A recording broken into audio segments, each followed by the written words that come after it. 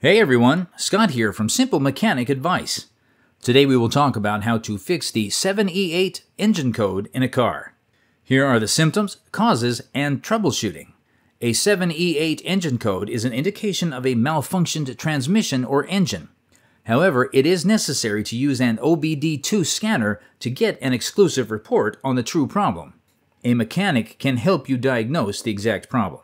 Symptoms: the engine fails to start. OBD2 scanner confirmation of the error code.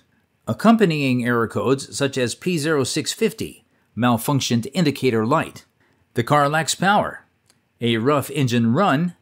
An illuminated check engine indicator. Here is what causes it and how to solve the problem. An unsecured or damaged gas cap. A gas cap prevents water and contaminants from getting into the fuel tank and contaminating the fuel. Additionally, it prevents fuel loss through evaporation. If not properly tightened or damaged, poorly regulated air pressure allows fuel to evaporate from the fuel tank, resulting in the 7E8 engine code. You will likely have a lingering gas smell if fuel is evaporating through the gas cap. To resolve this, examine the gas cap for cracks. If there are no cracks, securely fasten it. If damaged, replace the gas cap using the following steps.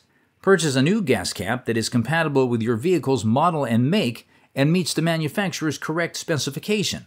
Reference the original cap or owner's manual to know the applicable specifications. Turn the old cap anti-clockwise and remove it. Inspect the neck of the fuel tank for debris and remove them. Place the new cap on the neck of the fuel tank filler. Rotate it clockwise and stop when you hear a click. Always listen out for the click when closing the gas cap to ensure it is tightly secured. Vacuum leaks. Holes and fractures in the vacuum lines and hoses result in vacuum leaks that affect the air-fuel combination, resulting in engine problems and the 7E8 engine code.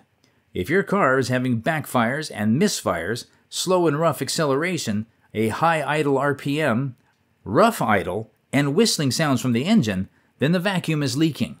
Have a professional mechanic examine the vacuum lines and hoses for cracks. Alternatively, the mechanic can conduct a smoke test or use starter fluid, carb cleaner, or a propane torch to identify the source of the leak and repair or replace the affected part. Please note that unless reset, the ECM will keep a record of the 7E8 engine code. Thanks for watching.